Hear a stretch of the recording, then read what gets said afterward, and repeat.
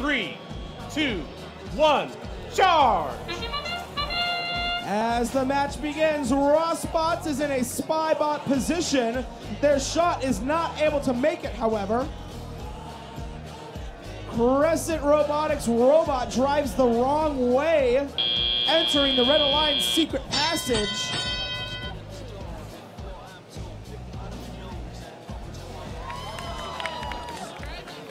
As we enter the teleoperated period, one of our first shots comes from Robo Warriors. That bot from New Jersey gets into the high tower goal for 5 points. Not to be outdone, Crescent Robotics working on bringing boulders from midfield to the Blue Alliance courtyard. They have shown themselves to be an effective high goal shooter. And they do it again for Red.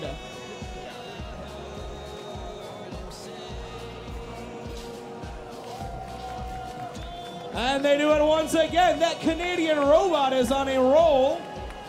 We're having another boulder from midfield and coming back for more. Rossbots looks like they're playing defense midfield. They were trying to get in the way of Penn Robotics and make it difficult for them to grab a fresh boulder. They could use it. Blue firmly in the lead with a 50-point lead. Defense by Rossbot could be just what the Red Alliance needs to close that gap. With a minute to go, the Red Alliance tower has been weakened and is ready to be captured. Rossbots and Robo Warriors in a tussle midfield.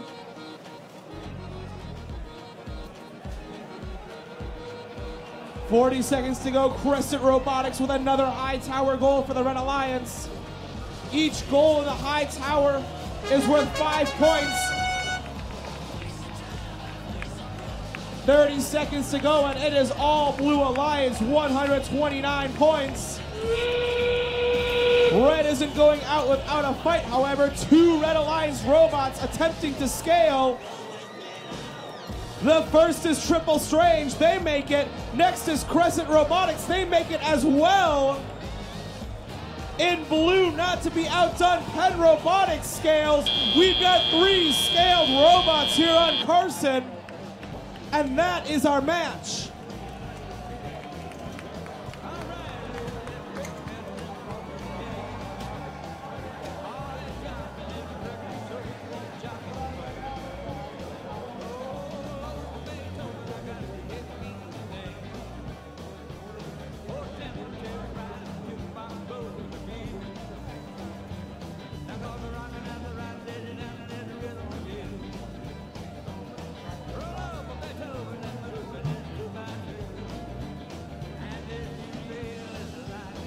Our match 107 scores are ready to go. Let's see what they are.